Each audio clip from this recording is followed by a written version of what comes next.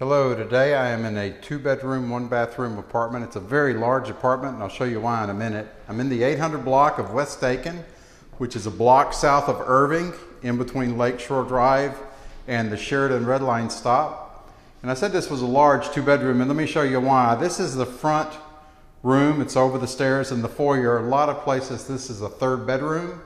So this would actually be a 3-bedroom, 1-bathroom apartment that you'll see a lot of places, but this owner has kept it as a 2-bedroom, so you could have a nice in-home office or just extra room to do whatever.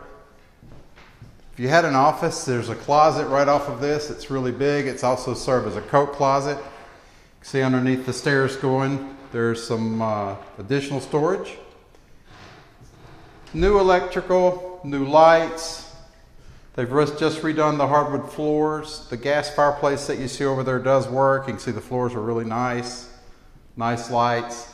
They've redone the bathroom as well as the kitchen. New espresso kitchen cabinets, white pulls, stainless steel appliances, dishwasher, in-unit washer and dryer.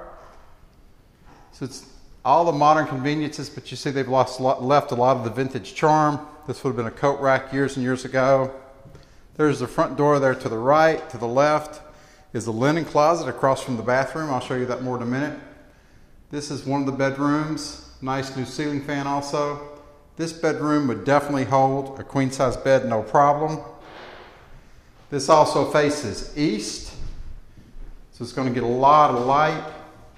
So the wall that you're looking at over here right now, you can see it's got a really nice closet on it for this bedroom. So what is not closet in this room or is closet in the other bedroom, or the linen closet that you saw out front. So we're walking back by the front door. Again, across from the front door, you can see there's a linen closet, nice cedar shelving in it. Central heat and air conditioning, gas forced heat.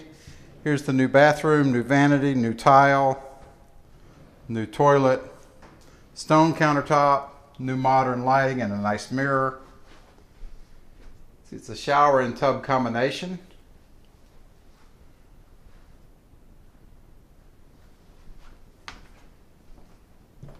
This is the next bedroom. This bedroom's not quite as big as the first one. I think it would hold a queen-size bed. It'd be tight probably. Definitely a double bed. Would give you a lot more room for a double bed and a dresser or something like that. This is on the alley, so you're going to get a lot of light. It's just a really bright place. It's also an alley that doesn't cut through the next streets. It's sort of a dead-end alley, so it's not going to be really busy. Walking from here, we'll go into the dining room, which just is really big. New lights in here also. See, they've redone the floors. They're very nice. You've got some nice vintage stained glass windows there.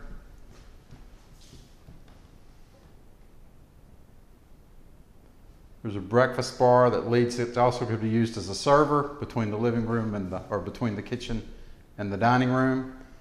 This also has a very nice back porch. There's also a second porch that's common. It's above the 3-car garage. Everybody shares that one, but it's still just a lot of space. This has an in-unit washer and dryer. You can see it here.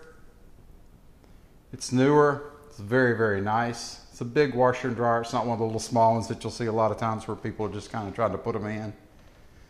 Just a lot of cabinets, nice espresso cabinets.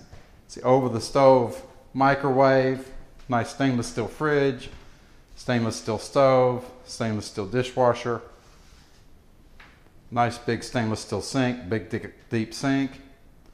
Underneath that breakfast bar from this side, you have 2 more cabinets. So there are just a lot of cabinets in this place.